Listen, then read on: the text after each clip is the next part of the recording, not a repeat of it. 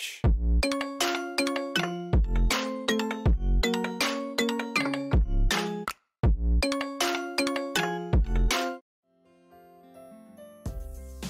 The forbidden marriage will tell the story of the King of Joseon named Lee Heon, who banned marriage for a single woman after his wife died, and a marriage scammer named Sorang. The drama will base its plot on the web novel of the same name. The series will be a collaboration between directors Jung Hoon and Park Sang-woo and writer Chon Ji-hai.